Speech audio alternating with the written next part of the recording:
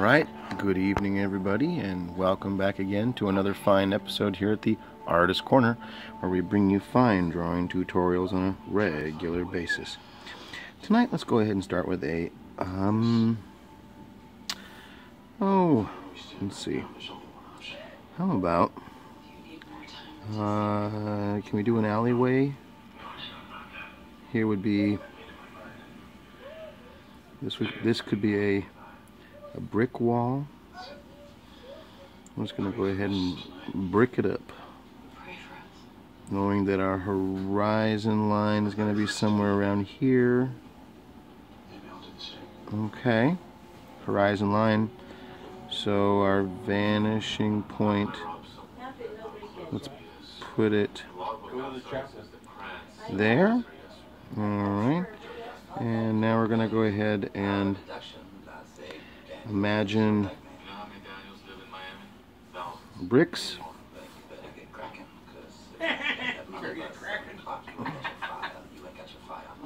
Here we go. Now we're going to have some bricks that way, and there we go. Now these bricks are going to get bigger as they get closer to you, smaller as they get farther away from you. But either way, you gotta take the time to find them. And I'm not using a ruler. A lot of artists would use a ruler to do this. I think that it can be helpful to have a ruler in these kinds of things. Using the same vanishing point, we can find a sidewalk. Okay? And we can put the sidewalk around the corner. All these lines are going to go vertical. I mean, go with the vanishing point. Okay? And then we got these ones running up and down. Now let's say we want to put a car, or no, let's put a building on the other side of the street. Let's say a tall building. So we're going to have a tall building on the other side of the street, and it's going to have an alleyway right there. But we'll say that we're going to go ahead and see this. That is one tall building, but we can see to the end of it, and there we go. Okay, and then we can run straight across the top, and we'll run that one just a little bit taller, and straight across the top. There. Okay. Now we have established a couple of tall buildings, but in the distance, let's go ahead, just for fun, we'll establish a couple more buildings. There's a building way in the back here, and we're gonna just put it in there. And maybe behind it we'll see another building. And since we've got our horizon line, we know that it's gonna have this side showing there, and any other building we see way back here, it's going to have the same effect from this horizon line.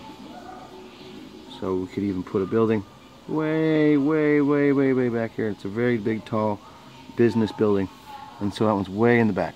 Okay, so now we've established some buildings, and we're at 3 minutes and 44 seconds. Next thing we're going to do is put something here for our focal point. So let's go ahead and just establish that there's a doorway here.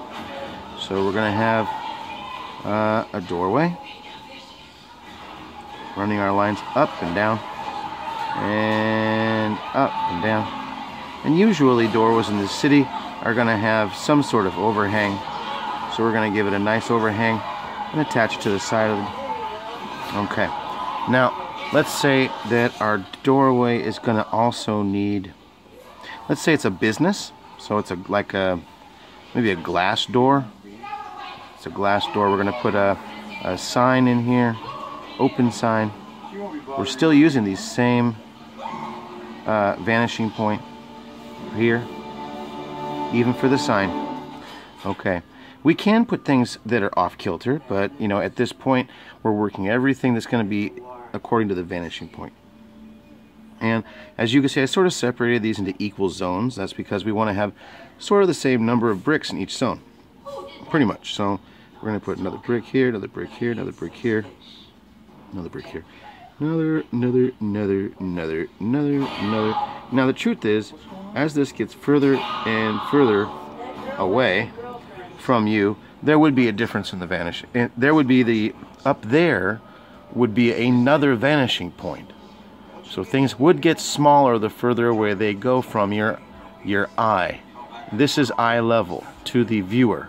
So you guys are looking right this way into my imaginary world. Now, we're going to go ahead and run some sort of pipe down. That's a big pipe. Alright, let's go ahead and make that a street lamp. So we got a street lamp here, and we'll have it come out and over the street. There's our street lamp. Okay, now we are going to put some garbage cans, I guess. Garbage? No, I don't think there'd be garbage on a sidewalk, would there? But we are going to have the sidewalk broken into sections. So you have one section there, and these sections are going to get bigger and further apart the closer you get to the viewer. Now, there's texturing that's not here yet, but let's just go ahead and put manhole cover and maybe a business. Would there be like an overhang thing? I guess there would be, wouldn't there? In a business like this. So it would have some sort of like a curtain or something like this, and it would hang down like this. Okay, and we're at 7 minutes and 11 seconds. Let's go ahead and pause. Boom. Okay, now we're gonna come in here remembering this is our horizon line, and we're gonna locate the head of a character and the shoulders of a character, and then the arms and the forearms.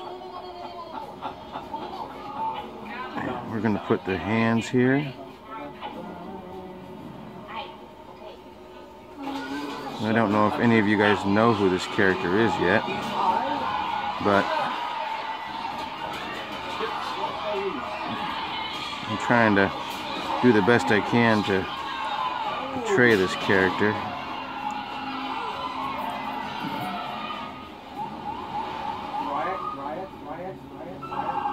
We got a hat. We have eyes behind a mask. And then we've got the head and the coat. And we've got a suspicious set of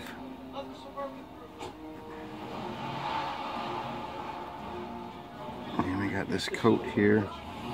Does any of you guys remember the Teenage Mutant Ninja Turtles?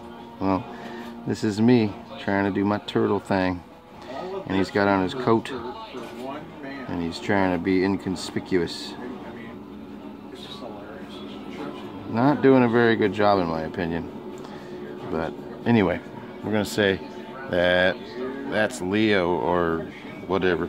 And this is our eye line here. So as you can see, the turtle's a little bit lower because the turtles are shorter. But over here we're gonna go ahead and not the manhole cover, we'll leave that alone for now.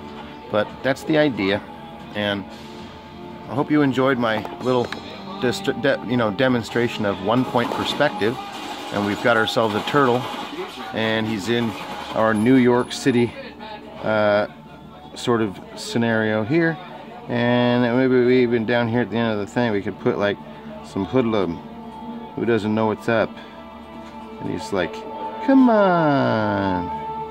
Alright, and we'll say that he's, you know, not realizing that he's put on his, maybe put on some long sweater here, and maybe he has a buddy shrugging shoulders, hands in the pockets. Another.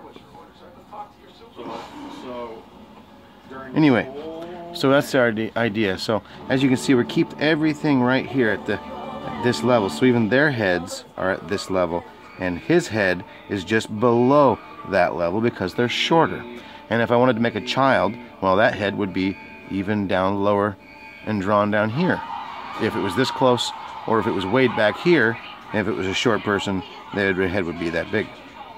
Okay, so if you have any questions, please let me know, and I hope you enjoyed this tutorial at the Artist's Corner with your friendly neighborhood illustrator, Mr. Dave Joyner.